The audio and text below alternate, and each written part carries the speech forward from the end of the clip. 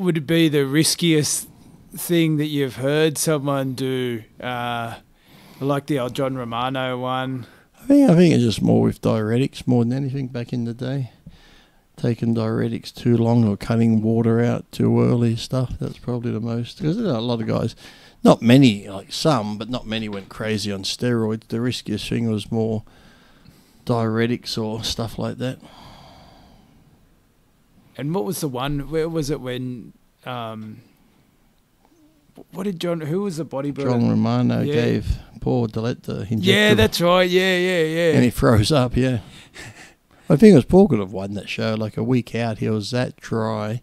But you know that mentality kicks in. If I can just get that little bit better, he couldn't have got any better. So and when you're at that point too, you got pretty much no water left in you. Your minerals are down. You take a Lasix, it's just going to take out whatever you have left, and if it takes out every bit you got in your body, then all your organs are muscles and your heart's a muscle. You just he did a lat spread and they had to carry him off like an ironing board, and it sucked too because I remember being on stage still at the corner of my eye. I can see him laying on the table and they're working on him. And I'm thinking, fuck, that's my mate over there. You can see him working on him. I'm like, is he dead? So you're trying to compete and still keep in the moment of competing, but at the corner of your eye, you can see all these people working on Paul. So it's like a shitty feeling. And so he was already looking good, and would have been dry as anything. And do you reckon he could have won the show? Easy. But like I said, everyone always just thinks, that's why that last week I always tell people, if you look good, don't change it. Because like if you say you dieted for 16 weeks, for 16 weeks you've been pretty much eating the same, training the same, cardio, drugs, whatever.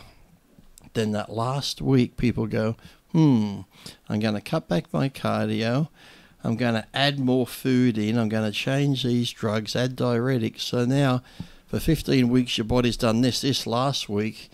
You change it up and your body's just all chemicals, hormones and shit. That last week your body goes, holy fuck, what's going on? That's when it becomes hit and miss, because a lot of guys, how many times would you see photos 2 weeks out, you're like, oh, he's going to win the show. Comes on stage, you're like, what the fuck happened? So, because like I said, everyone always thinks they can do that little, what do they call it, peak week or something. Yeah. I'm like, look, if you're in shape, don't touch anything. Just slowly cut your water back. I used to only take maybe a quarter of a diuretic on the Thursday. If I look good Friday, I wouldn't take another one, because if you pull all the water out, you pull a little bit of water out under the skin, that's good. But if you take too much and you pull the water out of the muscle, you're just going to flatten out and you're not going to have time to fill back out unless you try to do drastic stuff. But then doing drastic stuff's only going to be even worse. So people overthink it. It's always like, if I just do this little bit more. Like I said, if you look good, don't fucking touch it. Just pump up, tan up, cut a little bit of water out and just walk on stage. Yeah, and also now you the thing you learn is that everyone's different. So what might work for you won't work for me, and so when someone's advising someone, and they might have done it with 5 people before, but then for you, that's the thing with gurus. They say, well, it worked for him, let's try it with you.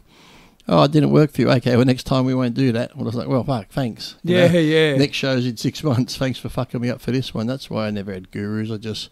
No one's going to know your body better than you, and that's why it's good to try and do a few shows so you can learn what works and when to cut things out and when to add things in. But, that whole last peak week, they call it, I'm thinking, and then it's like I said, you've been training too. I know a lot of guys who stopped cardio. They stopped training the last week. I'd train up until the day before the show. Like, I wouldn't go super heavy, but I'd still do weights just to keep the blood moving, because that's what your body's used to doing. Yeah.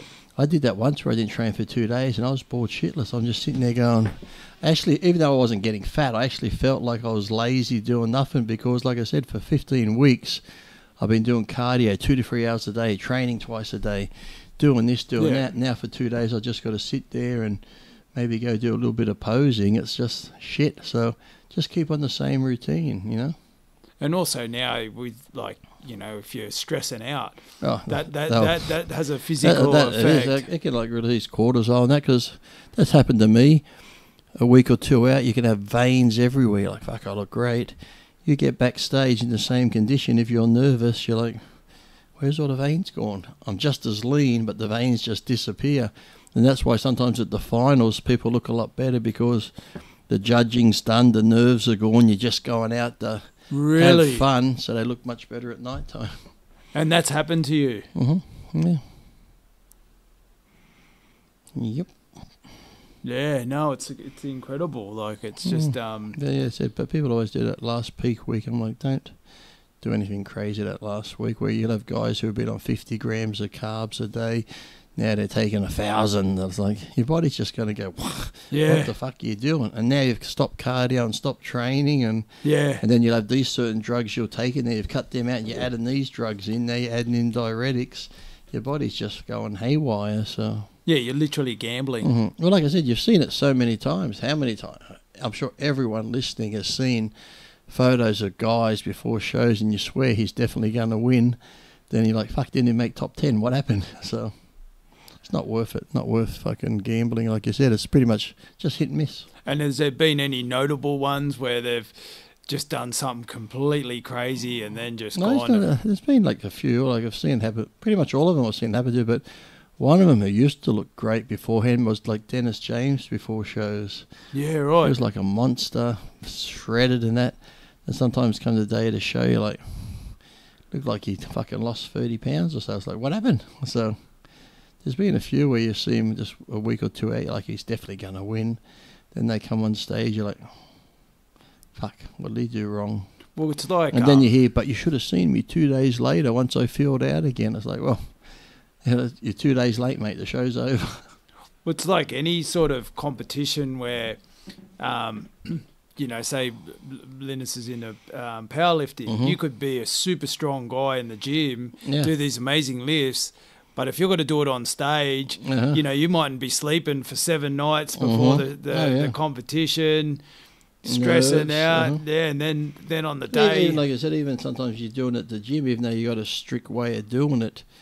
I've seen some powerlifting events where you can have a judge where you do it a strict way, but he might want it done even a certain way where he'll be like, nah, that's not right. Yeah. You're like, what do you mean it's not right? I brought it down, I stopped, I didn't arch my back. So there's so many little things, and that can just throw you off mentally. Then if you're not right mentally, everything goes to shit.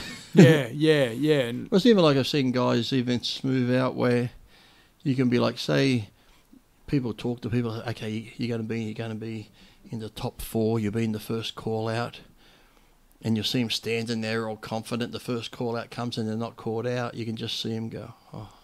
Really? You can just see the whole like deflation, like, fuck, that means I'm not going to be in the top 4.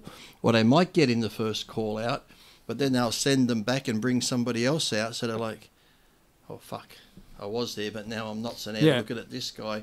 And you can generally, when you watch their face and their demeanour, you can just see them lose it mentally. So yeah, no, I didn't appreciate the mental side of it.